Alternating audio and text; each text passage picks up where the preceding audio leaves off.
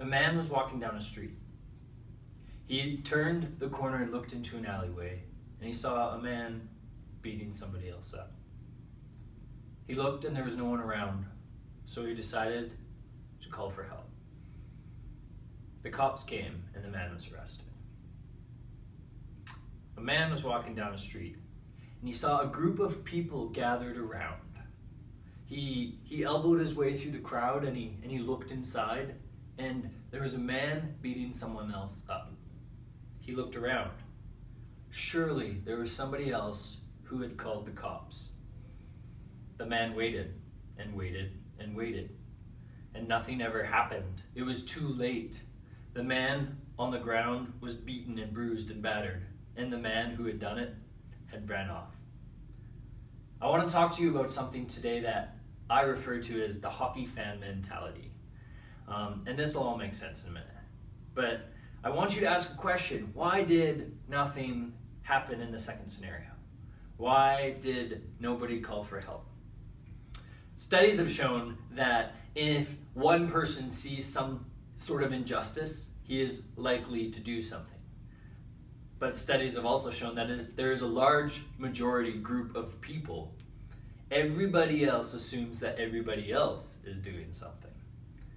And so this idea is actually really interesting, because this happens more so in life, more often than we might think.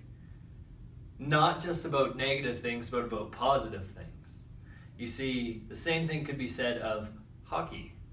We see fantastic players out on the streets, and we walk around the streets when our team wins saying, we won, we won, we won. We look at a Stanley Cup playoffs and we say, my team, our team, we won the Stanley Cup championships.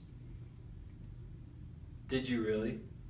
Or did just the Pittsburgh Penguins win the Stanley Cup, and you, since you have cheered for them for a long time, feel this elevation in life of yourself thinking, now I am better because my team won? I want to challenge you today on a concept that isn't necessarily easy to think about, but it could actually change your life if you understand what I'm trying to tell you, or present to you, I guess, because I don't want to tell you anything. I want you to ask questions in a way where it helps you have revelation surrounding things in your life, subjects, and then now you get to change because it was your realization and not me just sharing information with you. And so the concept is this. Oftentimes in life when we aren't winning, we often look to other people who are excelling in their arenas, other people who are doing good, and we watch them and say, wow, that's awesome. That's really good. I'm gonna do that. I'm gonna share that. I'm gonna take that person's win and be like, hey, look at what I'm doing. Look at the good that is around me. And we can fall into this place where all of a sudden we are left with nothing because somebody else was excelling, and when we tried, we didn't. And so, yeah, hockey fan mentality is this idea of you as a person looking at somebody else who is excelling and doing good, and when they win, it makes you feel good because you've been watching.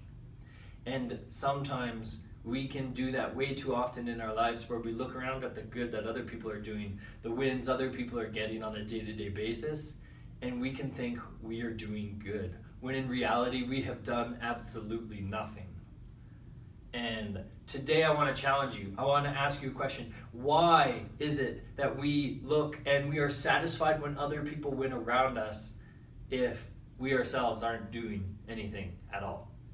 I want to challenge you today to not simply move forward in life based on what other people are doing, but to move forward in life based upon what you are doing. I want you to excel. I want you to become better. I want you to look farther, to go further than you have ever been before. But that is only going to happen if you stand up out of your hockey seat in the arena and you walk out of that arena and you say, I'm going to go do something that matters to me and my family.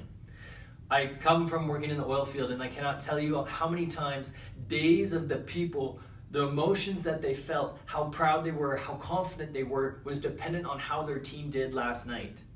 If they won, they're excited and happy, and yet meanwhile at home, marriages are falling apart, children are being neglected, and it's interesting to me when people know more stats about a hockey game than they do about their own children. And so my question to you today is, what arena do you want to win in life at? Do you want to be excited and know and understand everything about something that doesn't actually potentially even matter towards you in your future? Or do you want to pick something and choose something to excel at in your own life so that you can actually go out and make a difference? So today I want to challenge you to no longer be a hockey fan, but to go and find something that you can excel at, that you can achieve at, that you can do well at, and to put time and effort and money into it so that sooner or later you are no longer cheering for somebody else, but you are simply making a stand and doing what is right for you and your family. And that is when you will change from a hockey fan to somebody who actually is making a difference. So don't backpack on the success and wins of other people, but choose yourself and go out and make a difference. Because when you choose yourself, that's when you will win. So yeah, if you have any questions, feel free to send them my way. I love talking about stuff like this. So let's go make a difference. Let's not be fans. Let's actually make a plan and go out and change this world. Peace out.